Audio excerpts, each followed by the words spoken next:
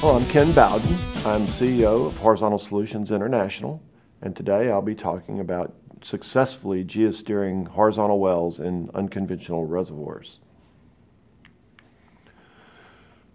When drilling a vertical well, geologists really only had to give a target to drill to, and either the formation would be there or not, and the pay would be there or not. In a horizontal well, there's more of an intimate relationship between the structure and the stratigraphy along the path of a wellbore.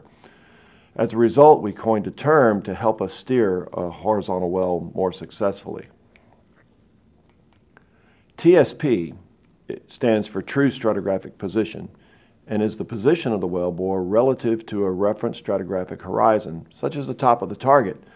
In this diagram, you see a 0 TSP at the top of target.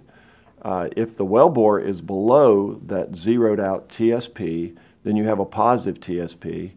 At the end of the well, you see where the well drilled across a fault and out of target above it, which would give you a negative TSP. So what this does, this gives you a relative reference point so that you can steer your horizontal well and know exactly where the wellbore is within zone at any time.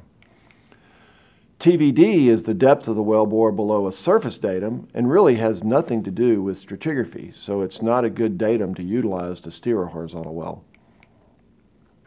There are really 4 keys needed to navigate a horizontal well successfully.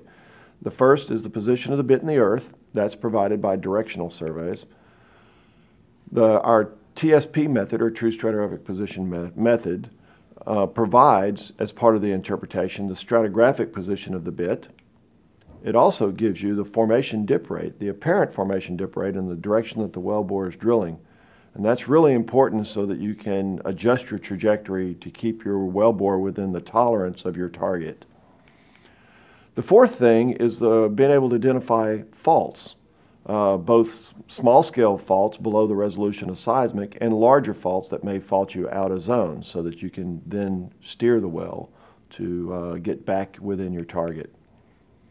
The concept is fairly simple. As the apparent formation dip is changed, the data from the lateral is projected to vertical at a different thickness. In this diagram, you see the wellbore in blue, the gamma ray in brown, and then the top of target in red and the bottom target in green.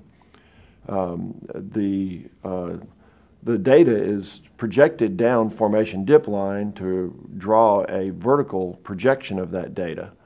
As the formation dip rate is changed, you can see that the thickness of that data changes. As the well turns back up section, you can see that the signature of that gamma ray actually flips around, and what we then do is we take that signature that represents that vertical thickness, correlate it to other vertical wells in the area, and we're able to tell from that thickness what the apparent formation dip rate is.